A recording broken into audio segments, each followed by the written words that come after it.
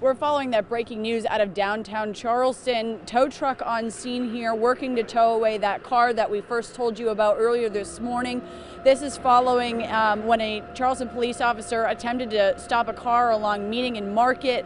That car took off, striking the stairs here at the post office along Broad. We do know 2 parties have been detained, working to learn the latest as to if charges will be filed against them. Highway Patrol is handling that investigation. Since then, we've seen several investigators on scene. They did bring a dog to sniff the mailboxes here, as well as inside the vehicle and along the post office area.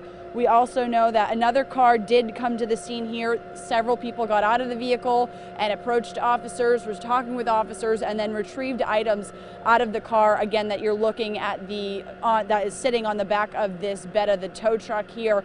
Working to learn if there was any additional information. That was the latest update that we did get from Charleston police officer, spokesman rather, Charles Francis. Anything that's additional in the meantime, we'll be sure to keep you posted up on our Count on 2 website, and you can head there for the latest. For now, reporting here in downtown Charleston, Olivia Parsons, Count on 2.